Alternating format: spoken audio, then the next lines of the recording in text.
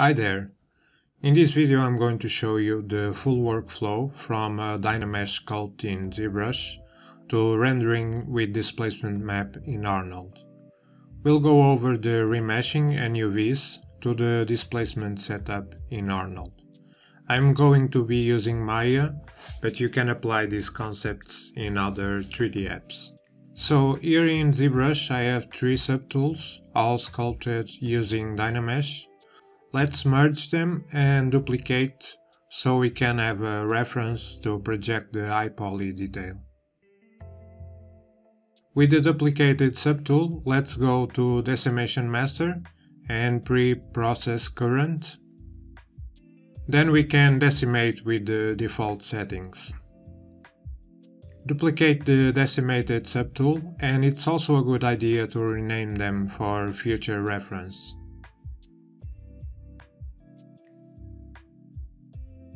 Ok, now selecting the Geometry tab and then click on Z-Remesher.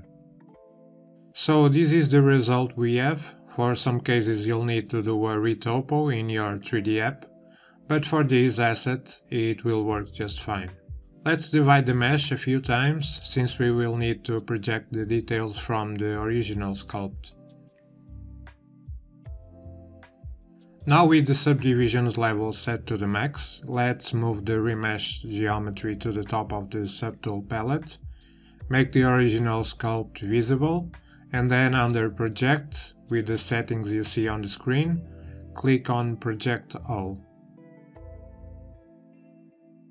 Ok, this is the result we have, looking good enough. Let's select the lowest subdivision level and export it out as an OBJ file.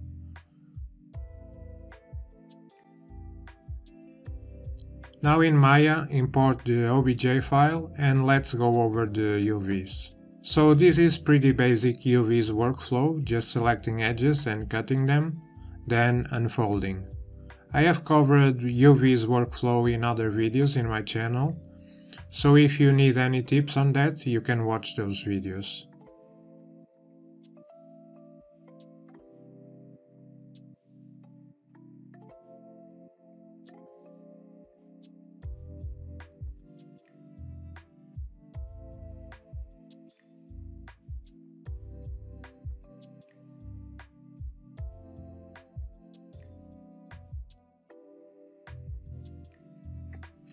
One small tip I can show you here is on how to select the top faces using the modeling toolkit.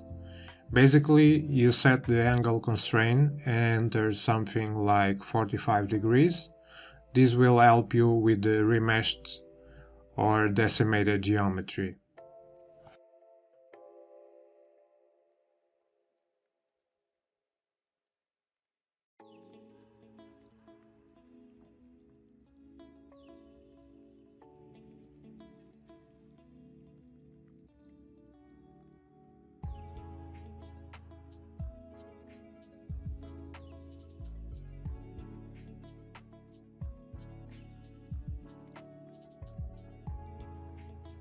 Back to Zbrush. After exporting the UV model, let's go under Z plugin and select Subtool Master, and then Multi-Append. I just find this gives me more predictable results than importing from the tool palette. You can also check your UV map to see if everything is working properly.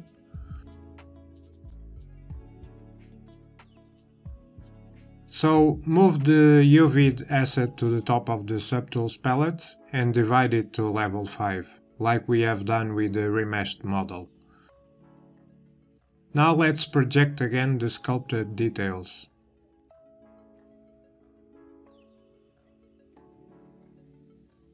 Alright, now we just need to export the displacement map. Just go to Z plugin, Multi-Map Exporter, select Displacement and Export Options. I will be using a 4K resolution, 32-bit EXR.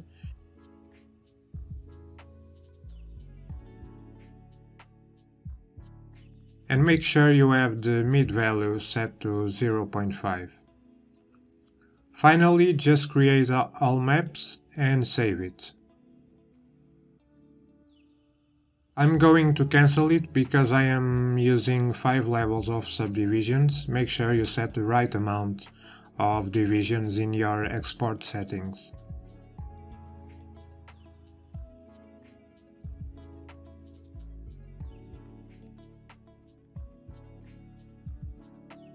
Now in Maya, let's connect the displacement map to a standard Arnold shader.